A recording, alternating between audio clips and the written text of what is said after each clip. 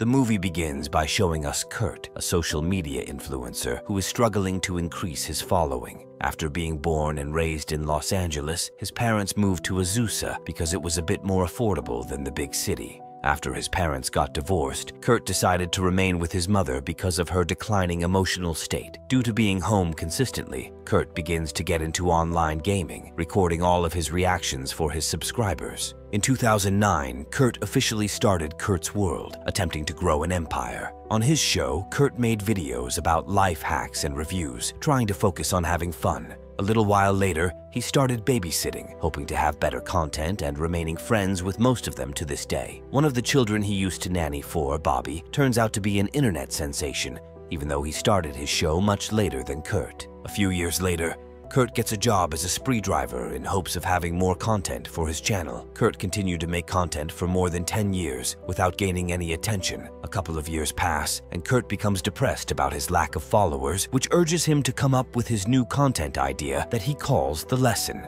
On April 12, 2019, Kurt finally decided to implement his new series. Buying multiple cameras, Kurt sets them up all over his car for a better view of the people he would give rides to. He then prepares water bottles that are injected with poison to give to his customers. Once everything is set up, Kurt goes out looking for his first customer. A few minutes later, his phone pings, and a spree notification appears indicating where he needs to pick up the man.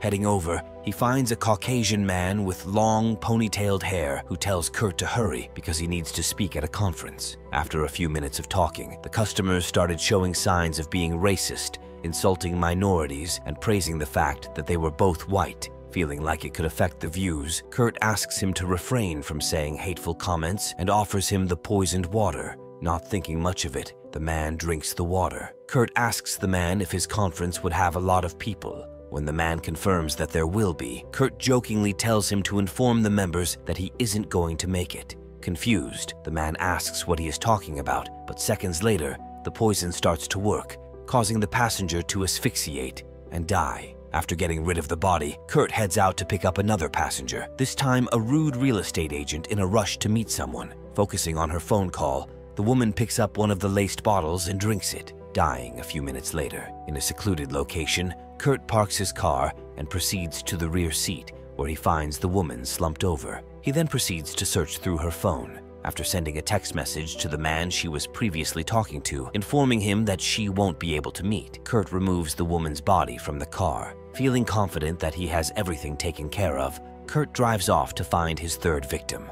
A few minutes later, he got a notification letting him know that his next customer was close by. The third customer turned out to be an obnoxious jock who started speaking to Kurt very rudely, telling him to shut up and get him to his location as soon as possible because he had a woman waiting for him. The customer, Mario, ignores Kurt. Offended by the man's arrogance, Kurt keeps silent until he gets another notification informing him that another passenger wants to join the ride. Despite Mario's constant complaining, Kurt goes to pick up his new customer, Jesse, telling the annoying passenger that he joined Spree Social, which means he had to share the car. When they arrive, Jesse tells Kurt that she has already canceled the trip, but after being pushed by Mario, he tells her that the trip could be free, convincing her to get in the car. After Jesse joins the ride, Mario continues to be his obnoxious self and tries to initiate a conversation with the woman who doesn't seem to be the least bit interesting. After bothering her for a while, Mario recognizes Jesse as a stand-up comedian with a huge following, piquing Kurt's interest. Mario continues to annoy Jesse and focuses on Kurt to stop the car when he insults the woman. Getting out of the ride, Jesse spills the water provided in the car on Mario's face and walks away. While Kurt drives them to a remote location, Mario starts to feel sick from the water that had accidentally gotten into his mouth. He tells his driver that he wasn't feeling well.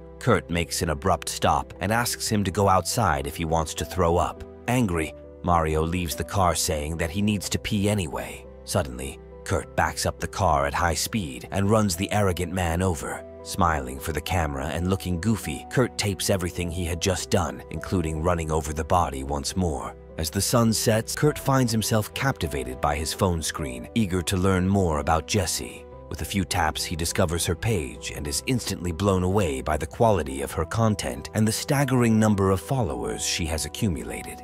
Later, Kurt goes to the gas station to fill up his tank and awkwardly cleans the windshield, hoping to avoid being detected by people who might see the blood. Although he has been doing his best, Kurt is still unable to get viewers, Bobby being the only one watching. In hopes of spicing things up, Kurt starts driving his passengers around recklessly. The 3 people he had taken on as customers are panicked at first, but they relax a bit when Kurt offers to take them somewhere special. Bringing the group to his grandfather's former junkyard, Kurt invites the 2 eccentric passengers in the back to experience the refreshing night air by opening the sunroof. Seizing the opportunity while they are captivated by the scenery, Kurt steers deeper into the junkyard, where 2 ferocious dogs roam freely. He deliberately allows the dogs to attack his unsuspecting passengers and then proceeds to kill the girl sitting next to him with a drill. While getting his car washed in a drive to the parlor, Kurt calls Bobby and asks him if he had seen what was on his feed a few minutes ago. But when he hears that Bobby or anyone else hasn't watched the incident unfold, Kurt becomes incredibly upset.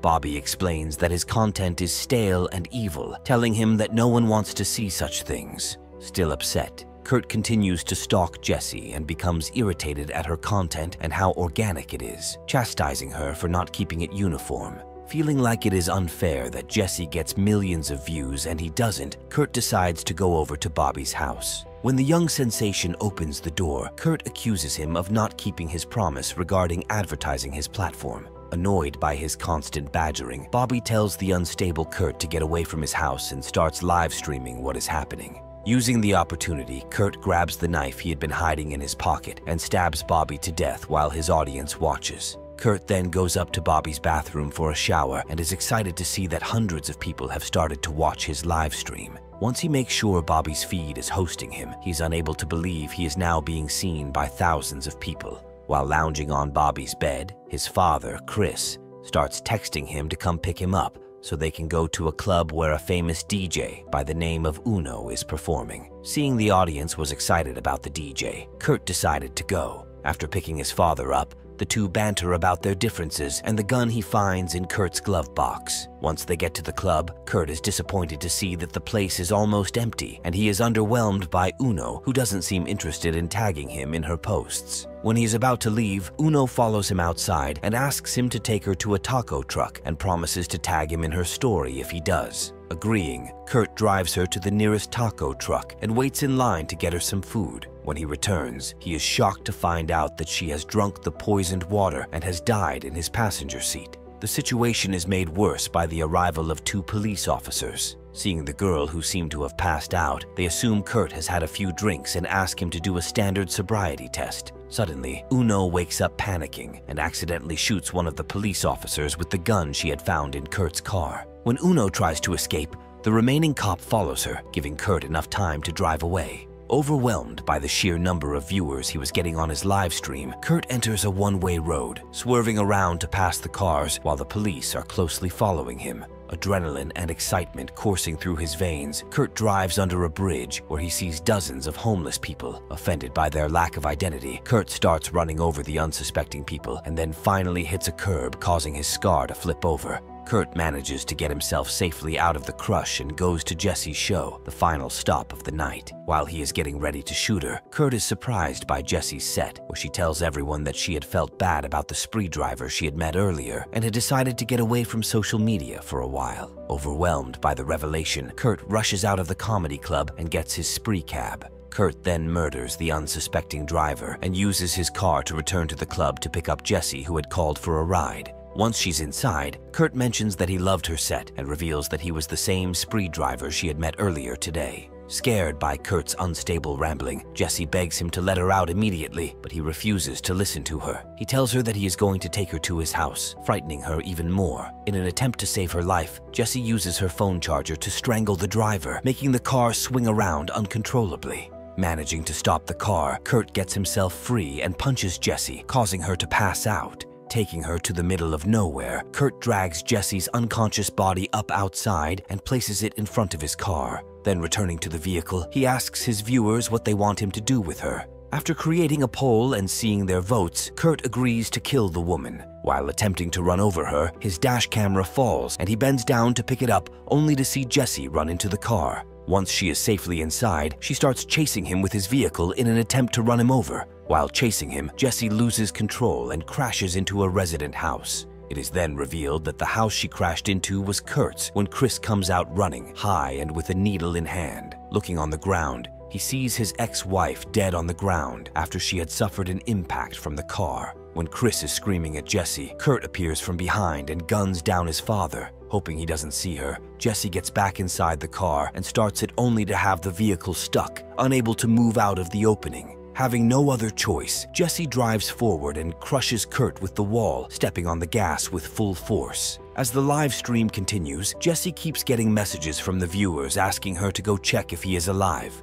When she walks over and touches him, Kurt hasps and wakes up, forcing her to beat his face in with the phone. In a strange turn of events, she gets another text asking her to take a selfie with Kurt's bashed-in face, and with a sadistic smile, she pulls up his hair and puts hers next to him, showing his bloody figure. Jesse posted the picture on her social media, saying that she wasn't going to be around for a while. Months later, Jesse returns with posts and captions, speaking about how she had survived a frightening ordeal. The unexpected event turns Jesse into an online sensation, opening up doors that she had never thought possible. Although he had died, Kurt continued to make waves on social media, finally earning the fame he had always wanted. And with that, the movie ends.